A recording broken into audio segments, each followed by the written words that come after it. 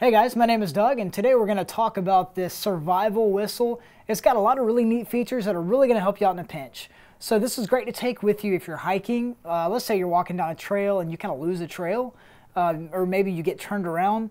It's happened to us all. Everybody has been lost in the woods at least once.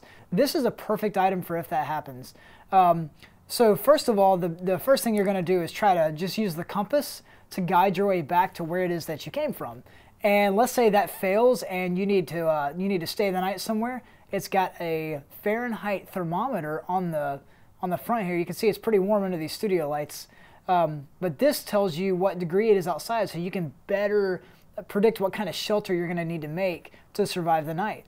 Now, if all else fails, if you're out there for a few days and somebody's got to come get you, this whistle is really, really loud. Let me show you now.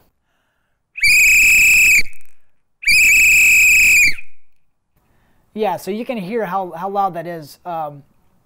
In ideal conditions, this is going to alert a rescue team from up to a mile away. Now again, that's ideal conditions, cool weather, not a lot of things to block the path of the sound.